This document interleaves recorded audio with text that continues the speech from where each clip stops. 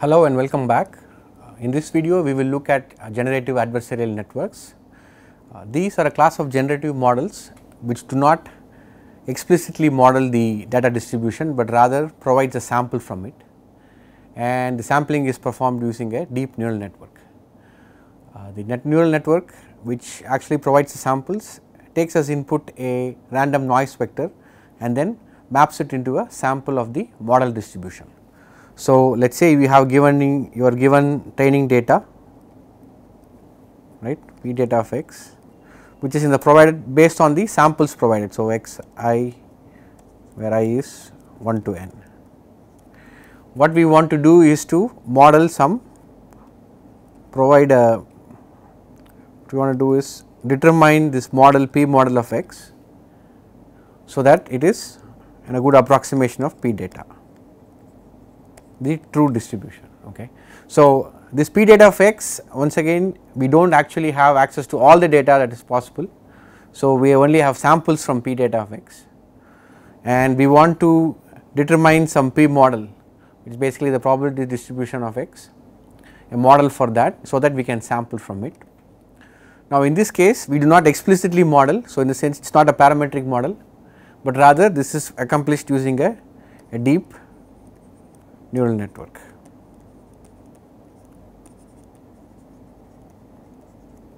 Neural network actually generates a sample from the model distribution. So, we will see how this is done. The generative adversarial network framework consists of two neural networks, one the generator and the discriminator.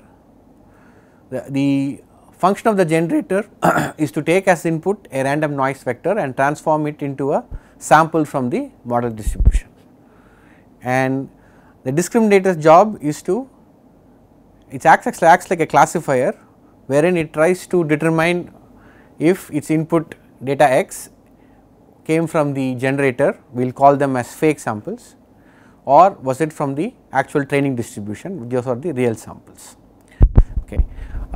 It is called adversarial because the generator is constantly trying to fool the discriminator into believing that, into making the decision that the sample generated by it is from the training distribution, while the discriminator is constantly trying to learn the decision so that it always determines whether.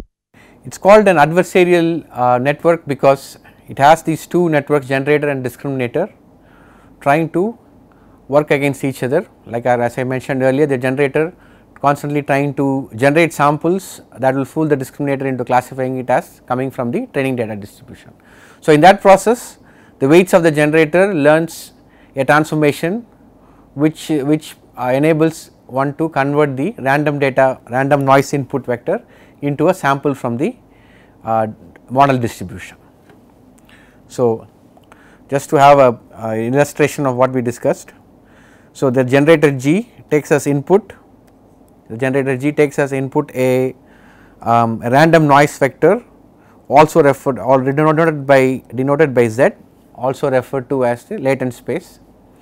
This random noise vector is then given which acts as input to the generator G, which then outputs some samples, generated samples of the which are hopefully similar to the training data distribution. The discriminator D takes as input your training data. So, again these are samples are nothing but your training data which are made available to you. So, for instance, if you are interested in generating faces, then you would have a database of faces of different people, and that would be the input to the discriminator. So, it will not be a general purpose algorithm, it will have to be specific to a certain task. So, the training data, it takes as input training data which are labeled as real, and the generated fake samples, again they are labeled as fake. So, or you can say this is 0 label and this is the 1 label. So, discriminator alternatively takes as input the samples, training data samples as well as the generated samples, and outputs an error function. So, basically it is the output of the discriminator which basically outputs a probability of the particular sample being real or fake ranging from 0 to 1. Now, this output is what provides the signal or the error signal to train the weights of the generator as well as the discriminator. So, how is that done? This problem is formulated as a zero sum game, so to speak, because the generators, if you denote by j subscript g as the cost function of the generator, then it is basically the negative of the cost function of the discriminator, which is denoted as j subscript d. So, the cost function of the generator is what is given here basically, and is also referred to as a value function. It is actually a function of two sets of parameters, one corresponding to the discriminator and other corresponding to the generator. So, this is optimized alternatively, there is an inner and outer loop. So, the inner loop is maximizing this value function with respect to the discriminator network parameters. The outer loop is minimizing this, again the same objective function with respect to the parameters of the generator network. So, let us take a closer look at the cost function itself. So, the first term is log d of x, which is nothing but the, let us take a closer look at this cost function. So, if you look at this cost function, which is expectation of log d of x plus the expectation over z log of 1 minus d of z. So, all this, what this means is that you will calculate log d of x with respect to the training data samples, and you will calculate this term with respect to the samples generated from z. Okay. So, this is very similar to the binary cross entropy, assuming that there is an equal number of generated images and equal number of training data samples. Okay. So, this we will see how this cost function makes sense, minimizing this or maximizing this cost function makes sense in the context of the generative adversarial network. So, here dg of z is basically the output of the discriminator when the generated images are given as input. So, d of x goes from 0 to 1, basically you can think of it as a probability of this particular input sample belonging either being real or fake, and similarly when you are using the generated samples, it would be dg of z, which again go between 0 to 1. Okay. So, if you look at this cost function, so when we start training, so if you look at it, the discriminator, ideally the output of the discriminator should be 1 whenever x comes from the training data distribution, and the output of the discriminator should be 0 whenever the input comes from the generator. So, initially when the discriminator is not sufficiently well trained, the weights of the discriminator are still random, then let us look at a particular case, test case, wherein we have real data here and some fake generated data which are given as input. What is shown here in these black hyphenated lines is basically the decision boundary given by the discriminator. So, here there is one misclassification of real data here, right here, and there is one misclassification of generated data. Okay. So, everything to the left of this line is basically class 0, everything to the everything to the left of this line is class 1, everything to the right is class 0. Now, when the discriminator misclassifies, so which means that d of x is 0, when x comes from the training data, ideally the output should be 1, but instead it says 0, then you can see that log d of x becomes a very large negative number, right. Similarly, when you take the data which comes from the generator, ideally the output should be 0, but then if there is a misclassification, then once again d of g of z is close to 1, which means that log of 1 minus that becomes a very large negative number, correct. So, this is the case when the discriminator is not performing optimally. On the other hand, let us say it is trained very well, then you will see that the samples are correctly classified in the same input real data as well as fake data here. You will see that this is the decision boundary right here, and everything above is class 1, everything below is class 0, which is case the decision boundary is correct. Then if you see that d of x is close to 1, then log d of x goes to 0. Similarly, d of g of z is close to 0, then log 1 minus that is again close to 0. So, your cost function varies from a very large negative number minus infinity to a close to positive number, which is like in this case 0. Okay. So, maximizing this cost function makes sense, so that maximizing this will lead to the discriminator performing optimally. Similarly, when you try to look at minimizing the same value function or cost function with respect to the parameters of the generative network. Now, if you take the first term, it does not have any parameters of the generator network. So, we will not consider that. So, we will only look at this particular term here. So, minimizing this term, what does it mean? It minimizing the likelihood of the discriminator classifying the fake samples as fake. Basically, that is what we are trying to do here with this cost function. So, this is minimizing the cost of correctly classifying G as 0. Okay. However, it turns out that this cost function saturates very quickly, okay, because that is very easy to see, because initially when the generated images are of very poor quality, then the discriminator has no problems figuring them out as belonging to class 0. Okay. So, then what happens is that the output of the error output saturates. So, if you take the derivative, which is what gives rise to the signal that we back propagate throughout the network, derivative becomes 0. So, there is not much to back prop. Okay. So, instead it is replaced by maximum of log dg of z. So, what this does is to maximize the error of the discriminator network, maximize the error in the discriminator network in the sense that it incorrectly classifies d of g of z as 1 instead of 0. So, ideally what we are trying to do is to force d of g of z to be close to 1 rather than it being close to 0. Okay, that is what this cost function does. So, maximizing the error of your discriminating network is what this cost function does, and this provides this is a heuristic, and it actually makes it better for training the neural network. So, we can just check that very easily. So, once again we have real data and fake data being fed into the discriminator. So, when the discriminator network correctly classifies the output from the generator as being close to 0, then it becomes a very large negative number, then log of d of g of z is a very large negative number. On the other hand, when let us say the generator has progressed to a point where it is generating very realistic samples, in that case let us say the discriminator comes incorrectly, in this case classifies the output from the generator as belonging to class 1, then you know that log of d of g of z becomes close to 0. Okay. So, then again once again maximizing this cost function with respect to the parameters of the generated network leads to the generator managing to output samples which are very close to the training data distribution. Okay. So, let us look at this learning process in the terms of a 1D distribution. This is again from the paper given I cited at the bottom. So, we have this distribution, data distribution in black shown here, and let us say this is the model distribution from which is learnt by the generated network, and this is the blue line is the output of this is the discriminator response. Okay. You can think of this as a decision boundary. So, initially when the training is when the training is not great, we will see that there is some misclassification by the discriminator. Okay.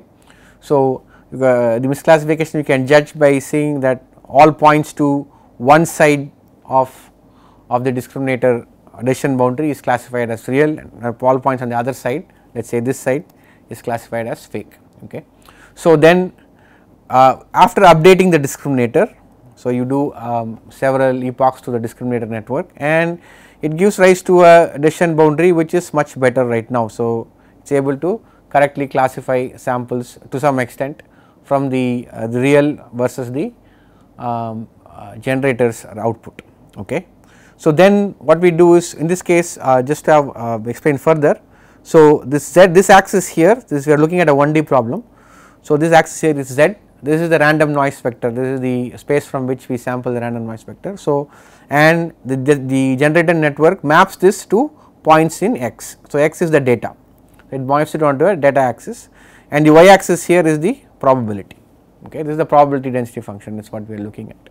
So, z is mapped to x by the generator, and it gives rise to this green line, okay, which is what we are trying to change.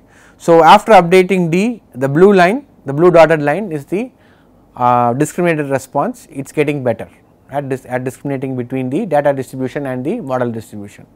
However, another epoch of updating the generated network leads to the green distribution moving closer to the dotted black distribution, which is basically the model distribution is correctly approximating the true data distribution. And once training has been, and once when both the discriminator and the generator have been optimally trained, then you get to a point wherein the green and the black dots are coincidental and the discriminator is unable to clearly say which is what. So, in the sense that the output of the discriminator is always 0.5, which it is not clear whether the data belongs to the training data distribution or it came from the generator. Okay. So, this is what the process is. So, you alternatively train the discriminator and the generator to a point where there is an equilibrium wherein the discriminator is not able to distinguish between the samples coming from the training data distribution or whether it is coming from the generator the distribution approximated by the generator. So, just to walk you through, this is again from the paper, and just to walk you through the steps involved in the algorithm.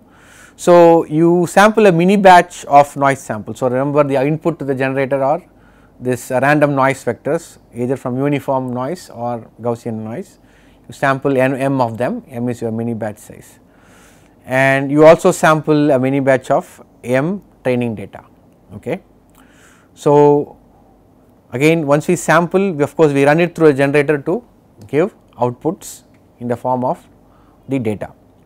So, then you update the discriminator by ascending on its stochastic gradient. So, we saw that we maximize the probability of the discriminator when we are trying to train it with this cost function, and once that is done, this again for k steps. So, we said this is that loop we are in for k steps, and once again we sample a mini batch of m from the noise prior. This is called the noise prior. So, this distribution from which you sample z is called the noise prior, and then you update the weights of the generator, again doing in this case the original cost function is log of 1 minus that. Remember that we replace that by log of d of g of z. So, we have to do gradient ascent on it, actually not gradient descent. So, this is gradient ascent to maximize this cost function. So, this alternates. So, typically you will do one step of or several one or two steps of the discriminator and then go back to the generator and train its weights. Okay. So, in this particular construct, this GAN's construct, both the discriminator and generator are neural networks. So, usually stochastic the mini batch gradient descent is used for updating the weights of the generator as well as the discriminator. So, we look at one very popular implementation of this GANs. It is called DC GANs or deep convolutional generative adversarial network. So, this is one of the first work, it's cited here. It is one of the first publications to use a deep convolutional network to generate actual images. Okay. So, the original paper which talks about GANs used MNIST, and it did not use such deep convolutional networks. Okay. So, there are some heuristics that the authors figured out. Some of them are listed here. So, they replaced pooling layers in deep convolutional networks with strided convolutions. Okay. In the discriminator you have strided convolutions instead of max pooling, and in the generator you have transposed convolutions. Remember that we start with a random noise vector and we have to actually generate images. So, you need to have transposed convolutions. Used batch normalization in both the generator and discriminator. They removed most of the fully connected layers, and they used ReLU activations in generator for all layers except the output which uses tan hyperbolic, and used leaky ReLU for the discriminator for all layers. This particular heuristic seemed to work very well for them. If you I urge you to read their paper where they have they are able to generate images that are not part of the training distribution, but still look very realistic. Okay. So, we will just look at the architecture quickly. So, it start with Z, you sample Z from a distribution about 100 points or 100 dimensions, and you have to reproject it to a volume of size 1024 feature maps of size 4 cross 4, and then you use strided convolution. In this case they call it fractionally strided convolutions or transposed convolutions to increase the size of the feature maps to 8 by 8, at the same time reducing the number of feature maps. This is a typical thing that is seen throughout the network. So, in the next layer you have 16 cross 16 feature maps with 256 feature maps in total, and then 128 cross 128 feature maps with of size 32 cross 32, and in the end the output is a RGB image, right. That is what we interpret the output as, which is basically 3 channels of size 64 cross 64. Okay. So, this is the generator network. Okay. So, the discriminator is basically the it's mirror image basically. So, you start off with 64 cross 3, and then you go back to this size of 128 cross 32 cross 32, so on and so forth. So, basically what we see in this sequence, you go back the same way. Okay. All right. So, that is what you have here. So, all of this comes here, and the second comes there, so on and so forth, and the output is a probability of the image being real or fake, okay, depending on what your input is, right. So, there are some interesting things in this paper. So, basically if you remember that we have to sample Z from a distribution, and for generating new images you keep sampling Z. So, what they required was that they were able to see a continuous transformation of images as you keep changing Z on one axis. So, the generator was able to meaningfully interpolate between Z. So, the paper has some very excellent examples, so you can go and look at them. So, the idea is, again just to summarize, you have a data set of training samples, just we have illustrated it using the MNIST data set, and we have a discriminator which is a deep neural network. In this case we are sampling noise, the DC GAN's paper is 100 dimensions, and the generator takes that as input and outputs MNIST digits. In this case we are just illustrating it with MNIST digits, which is again given as input to the discriminator, which has a loss function based on predicting whether the inputs come from the training data or whether they are by the output of the generator. So, what is important is that, of course, you will not be surprised if the generator provides as output samples similar to the ones or same as the ones in the training data. However, what is observed in most of the GANs based implementations of generative models is that very consistently output images which are similar, but not the same as the ones in the training distribution. These are completely new images which still make sense as images, and they are able to also interpolate meaningfully between the Z values. That is also a very important point to note. So, by continually changing Z, you can obtain a sequence of transformation of images which are again meaningful. Okay. So, this property can now a lot of work has been done in this area right now. Initially when the paper came out 2014, there was problems with generating larger images. So, typically the outputs were restricted to size 64 cross 64 and so on. However, over time right now there is something called big GANs which is able to give you very large size images at very high resolution. However, of course, the memory requirements and the computational requirements of course go up. Okay. So, this concludes our session on GANs. We will also look at some applications in medical imaging as to what these generative adversarial networks are used for in the medical imaging domain. However, just briefly, GANs have a wide variety of applications. For instance, especially at least in the context of medical images, there are situations wherein there is not too much data. So, in which case you can do the semi supervised learning using GANs. So, you can use GANs to generate images like that in your training data set, okay, and all the while training the discriminator for a particular task, right. So, in this case the discriminator learns to distinguish between the real and fake images, and in the process you hope that the discriminator has learned an underlying representation of your data, which then you can fine tune maybe with little bit more data for a specific segmentation or classification task. So, in the context of semi supervised learning, especially for medical image analysis, GANs have a wide application. So, these GANs can also be used as conditional GANs, in the sense that you can have an additional input C for both the discriminator and the generator, so that the outputs of both are conditional on the excess input. So, one such application is the image translation, right, especially. So, let us say you have two sets of applications. So, there are some images which are widely available, let us say images of a certain anatomy are widely available in a particular imaging modality, let us say MR images are widely available and CT images are not.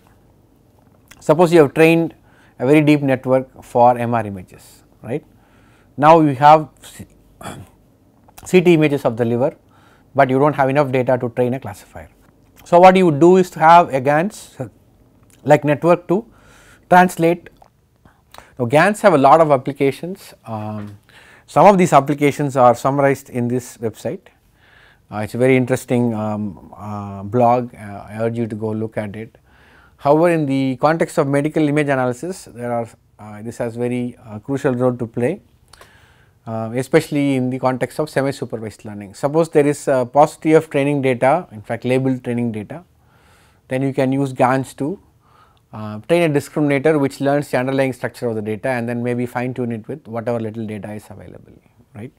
Because for training the GANs, you probably do not need labeled data, you just have access to a lot of images, let us say of a particular variety, of a particular anatomy or a particular disease, and then you can train GANs with it. But since you lack the labels, it is hard to train a deep classifier from scratch. However, once you train a generative adversarial network to generate images of a certain anatomy, then you can take the discriminator and fine tune it, and hopefully it will be a good classifier. So, that is just one very nice application for GANs. And there are other fields like in the case of image translation, where there is a lot of interest, especially since in the field of medical imaging there are lots of imaging techniques. So, MRI, CT, etc. And in some anatomies and some disease cases there are more images available with a particular scanner. Let us say there are more MR images of the brain available, or let us say more MR images of the more CT images of liver are available, and there is more training data available, labeled training data available for CT of the liver rather than MR of the liver. Then it could be convenient to set up a GANs network which can translate CT to MR images, so that you can label using any classifier you have created for the MR and then transfer it back to the CT images. Of course, these are research problems, and with the advent of this GANs network, these things are made possible. In the recent past, there have been some developments, something called big GANs has come up, which is able to generate larger images, because most of the earlier networks following 2014, they have been only able to generate very small size images, in the sense 64 by 64 or up to 128 by 128, and the resolution was not great either. Okay. So, with more progress made in this field, a lot of the interesting problems can be tackled, especially in the field of medical image analysis.